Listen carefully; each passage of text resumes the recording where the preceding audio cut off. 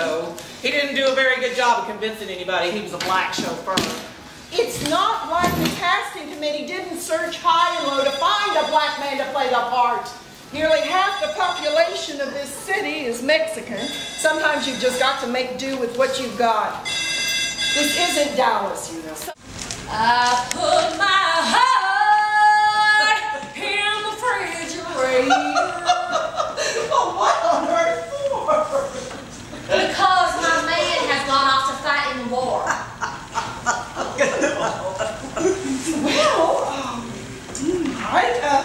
let's see. How about something like, oh, how's this?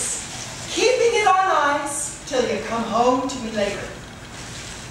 Keeping it on ice till we come. Ooh, I like that. Thanks.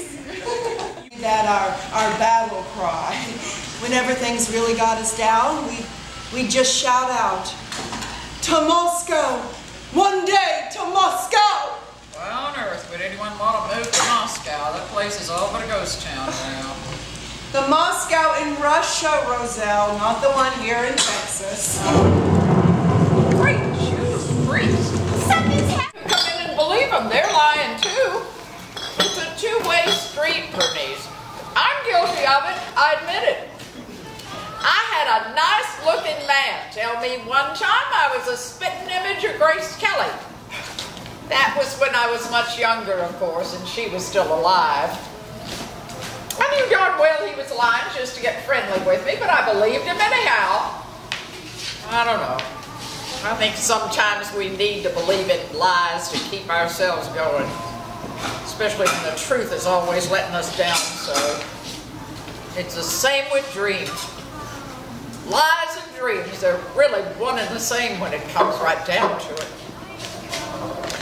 It's really a very tasty cake for store-bought.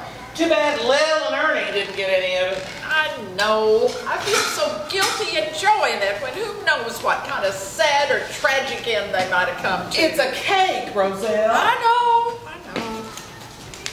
Guilt's always come easy to me for some reason.